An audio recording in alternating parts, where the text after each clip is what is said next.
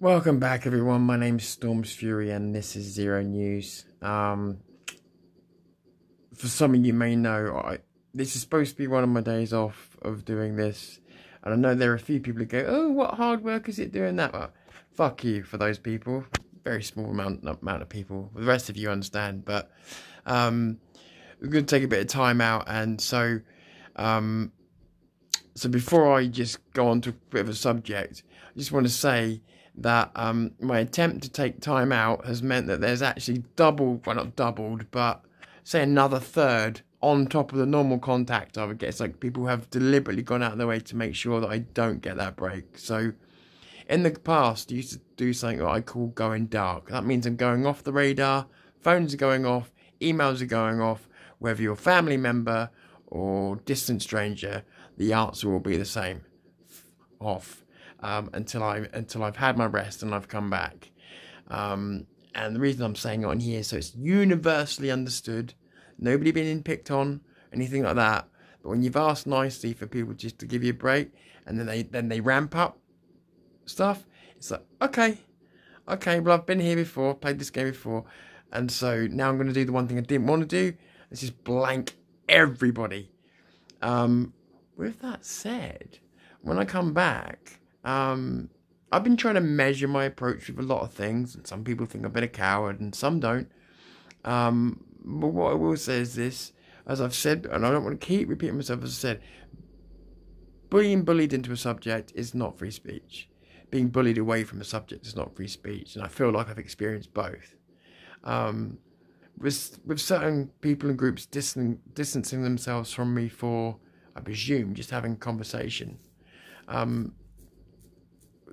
It's amazing to me that people don't understand the quite strong loyalty I have towards people like Tommy and towards certain groups. And it's like, okay, well, if you want to treat me like an outsider and like the enemy, that's fine with me.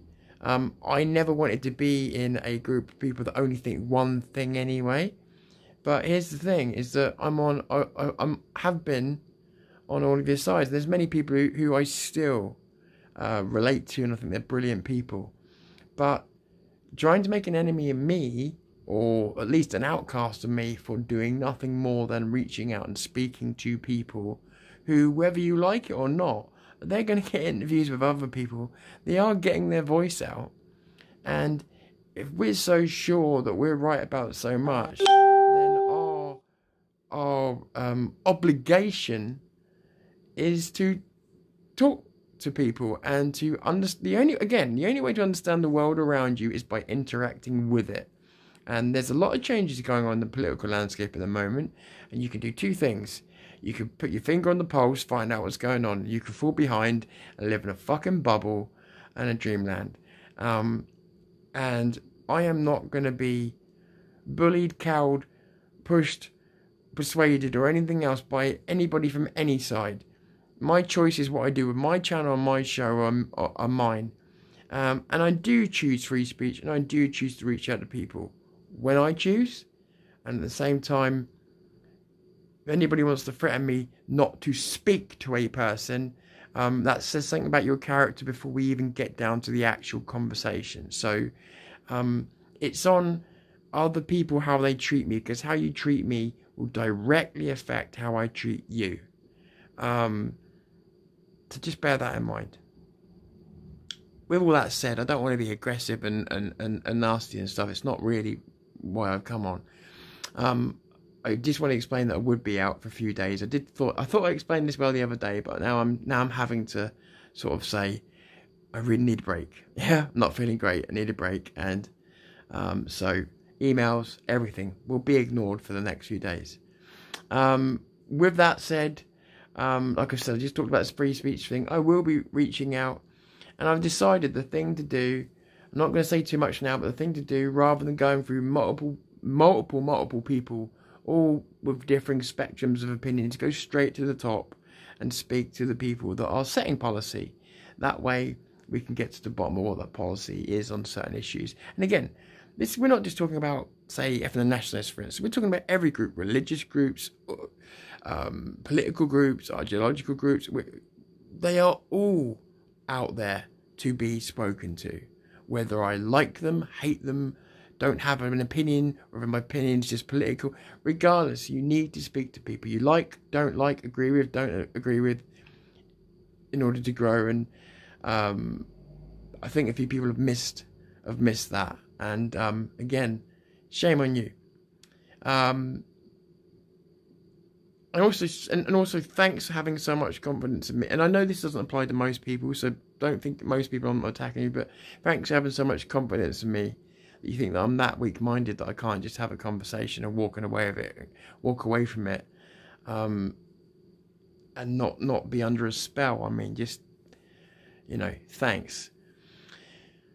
With that said, I wasn't going to bring it up because other people have, the Philip Schofield thing, right? And a lot of people have already talked about it. I felt, what more can I say? And there's not much more I can say, but I am sick to death. I am sick to death of people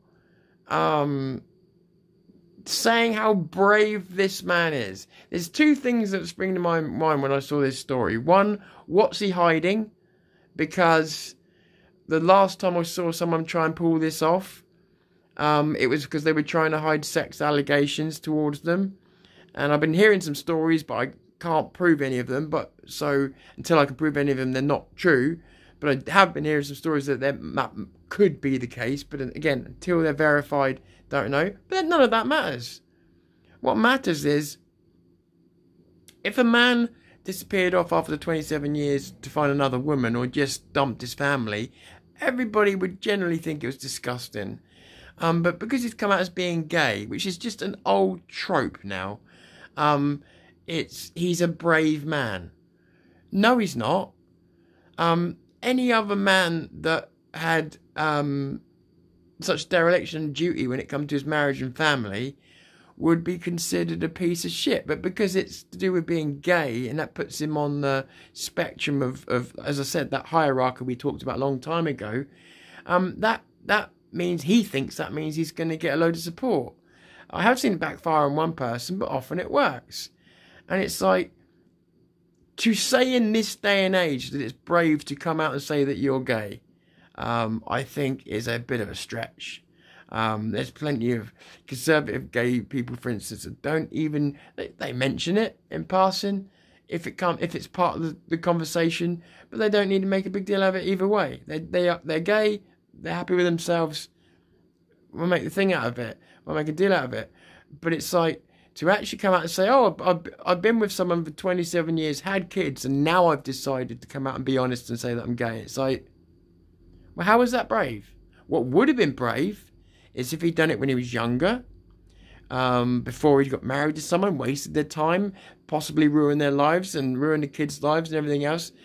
Just not because he's gay, but through lying and through distortion of, imagine that. Imagine how that is for. I mean, I've spoken to women that have had this happen to them, and they feel like worse than almost if they've been cheated on. Some of them feel so absolutely destroyed. But this isn't talked about. And the dereliction of marriage, which is something that conservatives used to really believe was an important institution. And he's being applauded for not being brave enough to say, I'm not going to get married when I'm not sure of my sexuality. I'm not going to have kids when I don't know what my sexuality is.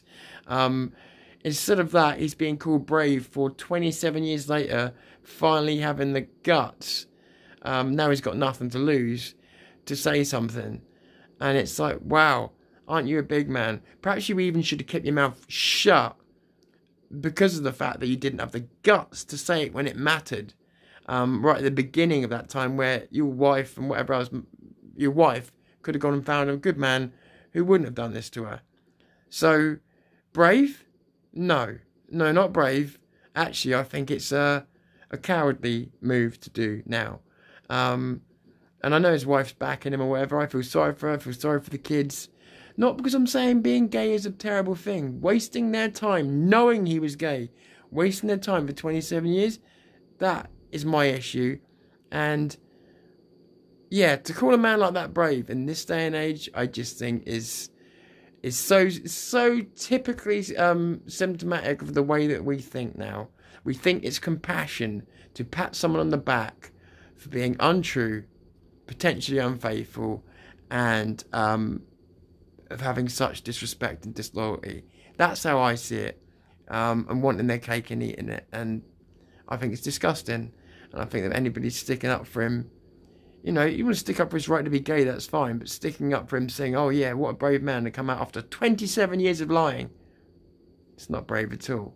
This is not the fucking 1920s. Do you know what I mean? Especially in his industry, he could have come out ages ago and there would have been no lashback.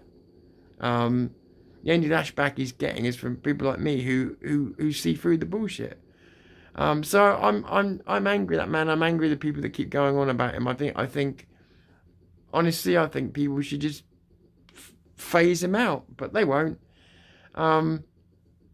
So that got on my nerves a bit. And then, see, Danny's dropped out of things. Now, not knowing the intimate score behind that, can't have too many opinions on it, because most of the things I know are hearsay, conjecture, stuff like that. I think there was a few things in his message that seemed a bit telling. I think he felt like he'd given support to certain people and he hadn't got it back. That's just from what I read. But I will say this one criticism, because the rest of it I don't know about and it's none of my business. But my only criticism is this. The first thing that should have been brought up is the Patriots Union and refunds for the people that put into it. And it's the one thing that didn't get mentioned at all. And we keep getting a bad name on our side for the way that we deal with money. And Danny, if you do see this, I'm not having a crack at you, mate. I'm not having a go at you. But we are getting so much shit on our side of things for the way that people deal with money. You know, offering refunds. I've done it myself, where I've taken money and then haven't been able to make an event. And I've offered refunds or to keep the money for the next event. And sometimes I've just given refunds without asking. Other times I've asked people and they've said keep the money for the next event or whatever. But giving people the opportunity to take that money back when it was for a cause that's no longer going to be pursued, and we assume that money's not been spent, I just think it would have been a really nice way, if you're going to step down, a really nice way to do it, which would have put everyone straight and everyone in their place about how honest that you are and how honest that people in the movement are, in terms of saying, right, hands up, we didn't get there, need to give you guys a refund. I've done it. I know it's slightly bigger scale, but I know other people have done it. It's the right thing to do, at least to offer. So I was disappointed with that. Other than that, I don't know the details. I can understand that maybe Danny has felt a bit left on his own, but let's be honest, 2019, all Danny wanted was to be left on his own. So it works both ways. But again, I'm not in his shoes. You know, I've always had pretty good relationships with Danny. He's always been good to me. So, you know, I'm not taking sides or anything like that, but there's just a lot of fishiness in his message. And he's done that deliberately. He's put that message out with the ambiguity in it because there's more he wants to say, obviously. But yeah, you know, so yeah, you know, shame to lose people, but at the same time, if people aren't committed or they are, you know, they're not going to be around, it's best we know now rather than setting up 5 more patriotic unions when the heart's not there or whatever the reason be. So it's best we know now. So I applaud him for standing up and saying something about it now. I just feel like the most important things that needed to be addressed weren't. And perhaps they should be. And again, Danny, if you see this, it's not knocking you. It's just about just doing the right thing. And how it affects every single one of us who are still in the fight. Because we get called PayPal Patriots and all the rest of it, and it doesn't help. With that said, like I say, I'm taking that time. My free speech is important. And again, I just want to explain this one last time. The free speech is important to me when people try and stop it. But it's also important to me when people try and push me into doing something that I don't want to do. That's not free speech either. So just maybe 3 people could do with just giving me some space and backing off. I've spoken to some other people whether it's FNATs, whether it's Jews or other people, and they've all agreed just to back off, give me some space, let me get better, and we can arrange to talk to different groups of people. That's brilliant. And to all those people who've been patient and who've listened, thank you so much. I really appreciate you giving me that space to breathe.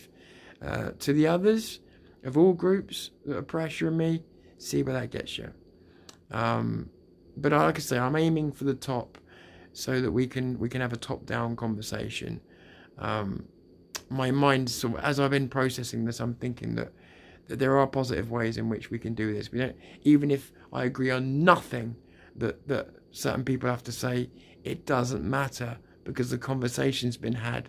The conversations are for me and for the other person, but they're also massively for you. So whatever comes out of it doesn't matter. It's not about one person destroying the other. It's about you hearing all the information, doing with that information what you decide to do with it. That's the important bit. And so I don't really want to influence. I just want to have a conversation, let you see it, make up your own mind. Anybody's got an issue with that, that's on them. I'm just trying to be what I try to be since the day I came on here, as honest as I can be, as open as I can be, and I will not fly a flag of free speech and then be a fucking hypocrite. Yeah, anybody that doesn't like that doesn't have to watch. But to everyone else that's supporting me and supporting my right to free speech, thank you so much, and I'll see you in a few days. My name's Storm Shuri. This is Zero News. Watch out for Philip Scumfield, and I'll catch you soon.